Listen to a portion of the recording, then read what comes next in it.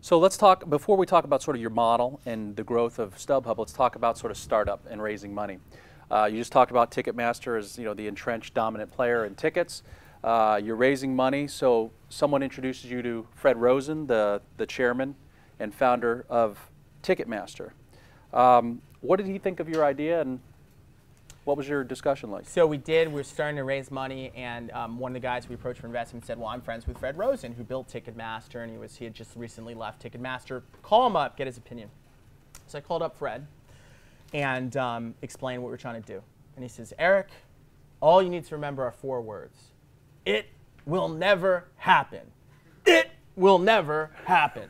That was the extent of his insight, which was, you know, very firm and certainly with a lot of conviction. And so obviously this was someone who, to his credit, I mean, look, he built a great business in Ticketmaster and it was very successful.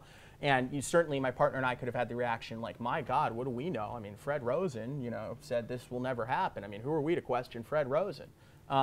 Luckily, we didn't. We sort of considered, you know, well, that's one thing for the guy to say that, but when you really listen to whatever he would articulate behind it, it didn't make a lot of sense to us. And so we were very fortunate that we didn't just sort of say, well, what the hell do we know? We should give up, because we didn't.